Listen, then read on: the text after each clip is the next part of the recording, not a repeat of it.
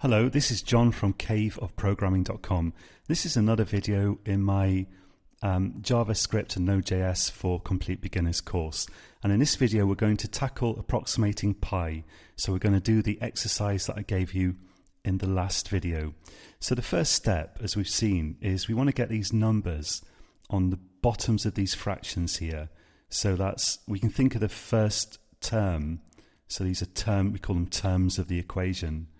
Oh, by the way, I want to mention that people often ask, do you need to know a lot of mathematics to do programming? And the answer is no.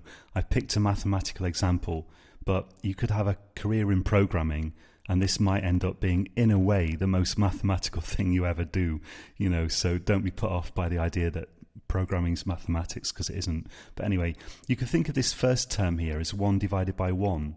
And that will help because then the numbers on the bottom here are 1, 3, 5, 7, 9. So the first step is, let's see if we can write a program that outputs the values 1, 3, 5, 7, 9. And if you had a go at this and you didn't manage to do it, then do feel free to stop at any point and implement whatever bit of this you think you might be able to implement.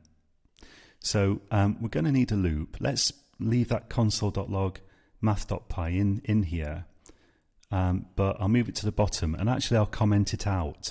So in other words, if I put two slashes at the beginning, that turns the rest of the line into a comment, which is useful for documentation, but it doesn't actually do anything in terms of your code.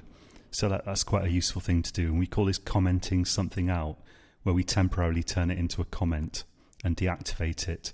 Okay, so if I've got a loop, I'm going to need a counter. Let's create a loop counter and set it equal to 0. And then I'll have while counter. Let's put less than 5 initially, just some small value while we're developing this. So I've got my brackets and I write counter plus plus. So now we've got a loop, but there's nothing in the loop. So now let's maybe create a value, which we'll create a variable which we're going to add 2 to every time. So the variable is going to have values 1, 3, 5, 7, 9, and so on. So I'll call this, well, since this is going to end up on the bottom of our fraction, and that's called the denominator, I'm going to call this denominator. Denominator equals 1 to start with. Then in the loop, I can add 2 to that every time. So denominator equals denominator plus 2. Now if we output it down here, the first value that we see will be 1 plus 2, which is of course 3. But if we output it here, above where we increase the value of it, the first value will be 1, which is what we want.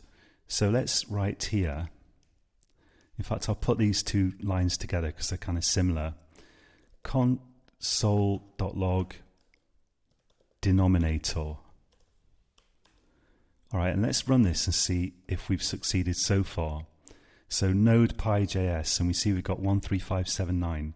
That's exactly what we want. Now, the other thing that we need here is, so we need to form a fraction, and we could do that step next. Let's just do that. So instead of outputting 13579, we need to output 1 divided by 1, 1 divided by 3, 1 divided by 5, and so on. And that's pretty easy to do. So all we have to do is change this to 1 divided by denominator. And if we run this, and we've got 1 divided by 1, 1 divided by 3, or a third, 1 divided by 2 is a half. 1 divided by, what am I talking about? This is 1, that's 1 divided by 3. This is 1 divided by 5, 0.2. 1 divided by 7, 1 divided by 9, and so on. So so the different bits of an equation, like in this case 1, a third, a fifth, and so on, they're called terms in the equation, just in sort of mathematical language. So I'm going to write here, let term equal. So we'll store that in a variable for convenience. And we can output that if we want. And our program, the output of it is unchanged. There we go. All right. So now the next thing that we need is, we notice that we've got this sort of sign alternates here. We've got to add on, we've got to subtract a third, add a fifth, subtract a seventh. So we could think of this as being that like we're always doing additions, but what we're doing is we're adding minus a third, and then we add a fifth, and then we add minus a seventh, and so on. To get these alternating plus and minus signs, we can create a variable which we multiply, which starts off at the value 1, and we multiply it by -1 every time. So let's try that. So I'm going to call this variable sign and set it equal to 1. And then here, where we're sort of changing values of things, I'm going to write sign equals sign times -1. And then let's output that. So instead of outputting term here, I'll output sign. And that should give us an alternating 1 and -1. Let's run it.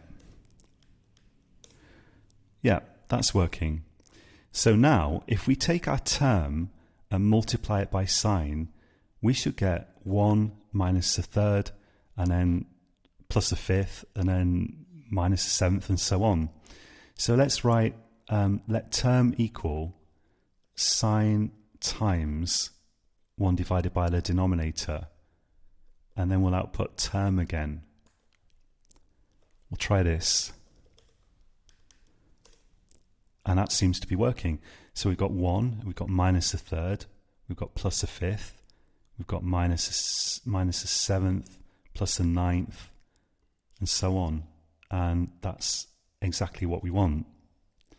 Now all we have to do is add all of those up, and at the end multiply them by 4, because this gives us an approximation for pi divided by 4. So we're going to have to multiply it by 4 at the end to get pi. So let's create another variable. Let's call it sum, set it equal to 0. And then what we'll do is every time we go around the loop, I'm going to just say sum equals sum plus term. And then we'll find that our sum should get closer and closer to pi. After the program's finished, closer and closer to pi divided by 4, that is. So, sorry, after the loop, not the program, after the loop's finished, we can then write let pi equals sum times 4.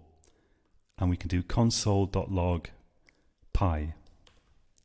And then let's output, let's uncomment this console.log math.pi so we can see how close our pi is to the actual pi. Let's try it. So at the moment, not very close. We can see it's in the right sort of area, but the thing is we've not added on enough terms to get a sort of realistic value for it. Let's try 1,000. And then if I run this, yeah, we get, it's pretty close now. Pretty close. Let's try 5,000. And this will still execute in the blink of an eye, even on an old computer. And we can see that we're getting closer. The first few digits are correct. Maybe try 20,000.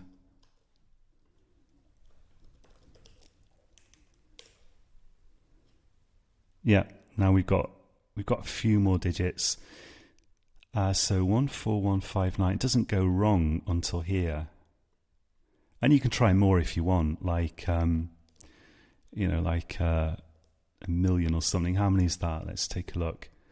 So 1, 2, 3, 1, 2, 3. That's 1 million terms. And if we run that, then, yeah. So you can see that the more terms you add, the closer it gets to pi. This is a kind of known downside of the Leibniz approximation, that it doesn't converge to pi very quickly, meaning you have to add a lot of terms to get a value that's accurate for more than a few digits. But you can see that this is basically working, and if we were to go on and add more and more of the terms in our equation here, we will get exactly what we want. Now we can write this program a little bit more nicely here. So if I was writing this not for explanatory purposes but just for myself, I would have condensed this more. I wouldn't have put probably term in a separate variable, for example. I would have just written it down here and so on. But one simple thing that we can do is we can use a slightly different operator at certain points here. So instead of writing sum equals sum plus term, we can write sum plus equals term, and the plus equals operator will just add on whatever's on the right to the existing value, the existing variable value on the left. So this means sum equals sum plus term. Sum plus equals term, we're just adding term to sum every time. And we can do the same with times. Instead of writing sine equals sine times minus 1, we can write sine times equals minus 1. It's kind of something that can make your code look a lot nicer. Here's a simple example. Instead of denominator equals denominator plus 2, denominator plus equals 2. And if this seems confusing, just practice it in a really simple program. Don't use a loop, just take a variable and try using plus equals and times equals just to see what they do, and you'll find that they're actually really not so bad at all. So I think that's it really for this video. Let's just try this and check that it still works. Yeah, it's still fine. And you could, you could simplify it in a way just by not having a separate variable for term.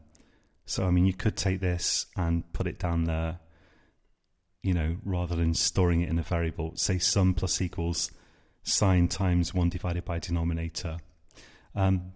Okay, so we'll leave it there for this video.